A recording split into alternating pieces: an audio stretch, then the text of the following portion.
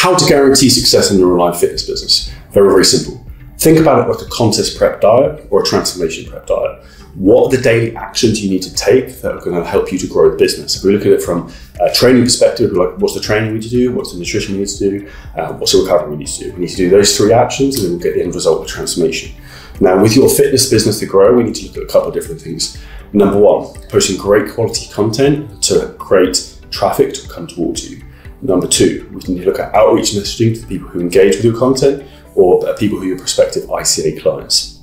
Number 3, making sure you're getting kick-ass client results like we do at CJ Coaching to make sure that you have a high number of referrals and you have a low churn rate and high retention. Having high retention and low churn rate is the key to making sure you have a scalable business that is successful.